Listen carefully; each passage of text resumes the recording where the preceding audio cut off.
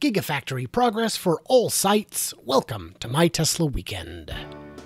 Giga Shanghai, the former temporary office yard, which was cleared last month, has gone from rough footings to having many of them ready for pillar attachment, with more being poured and curing to the south of it.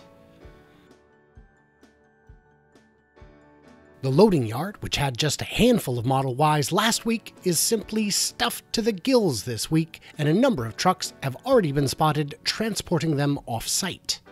Customer deliveries are expected to begin any day if they haven't already. The steel structure at the north end of the Phase 2 building has seen more foundation work and a few more steel frame pieces erected. This building is where the Model Ys are assembled.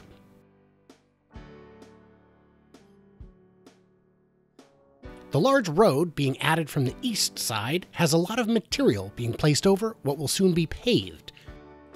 And the area around the bridge has been excavated to allow water in there, I guess. If anyone knows the reasons for these developments, please share them in the comments, because pavement is not my specialty. Because I am scratching my head. The eastward expansion has added a substantial amount of concrete this week, and the work continues.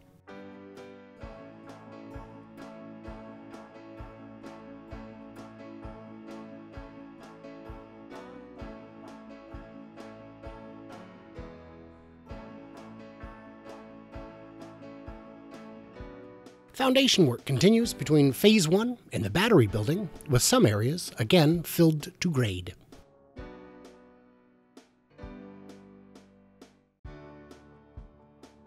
Giga Berlin. There is fast nichts to report, approximately nothing, because the site has been largely dormant for the past couple weeks. Here we're showing not 1 week of progress, but 2, and you'll see there just ain't any. The closest to an official word we can get is that they are indeed awaiting the €100 million damage deposit. The site is under construction in advance of the final permit, and should they not receive it, Tesla will be required to return the property to its original state. Unlike in many countries where this is accepted on faith by the government agencies in charge of it, Germany actually requires cash up front. Tesla has the cash, and it is assumed this matter will be remedied shortly. Mad thanks to Tobias Lindh for allowing use of his drone footage. If you haven't checked out his channel, he does fantastic work. Link in the description. Giga Texas. New roof sheathing has been added towards the north end of the large steel building. The number of concrete pillars in the northeast corner has doubled from 7 to 14, and additional steel has been brought into this area. You can also see new steel construction here. By the way, I've changed my arrows from red arrows to orange triangles to this, a less obtrusive purple triangle. I hope you like it. If it appears not much work took place in the past week, it's because a storm absolutely soaked the area, creating vast areas of standing water, preventing safe passage for vehicles and equipment. Safe working conditions were nowhere to be seen, and making it impossible for any concrete, footing, or foundation work to occur. The concrete batch plant has been closed for days.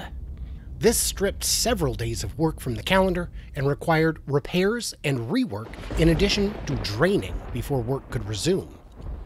Totally real lightning effects, by the way, there, not just a free green screen effect I downloaded. Nope. So anyway, back to the regularly scheduled programming. In the zipper pit area, we can see a lot of mud and a lot of work being done to fix damage from the rain. In the area we can no longer really call the large pit, the cathedral, the Great Hall, now has roof decking added to the 6 remaining spans. More pillars should go up here in the next week, with additional roof decking following almost immediately.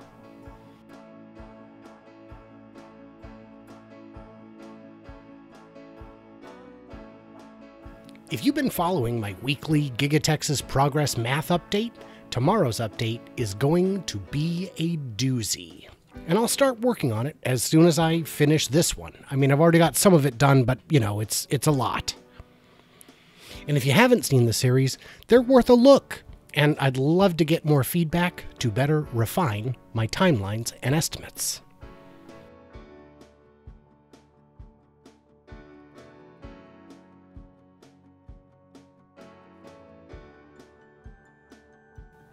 Perhaps the biggest news of the week is that there are now 20 cranes on site, a few of which are still being assembled.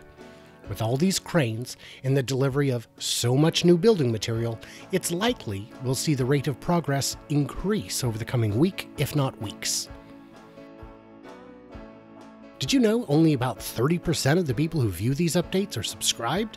So if you don't want to miss it, consider subscribing, since it's the only way YouTube knows to show you more videos like this.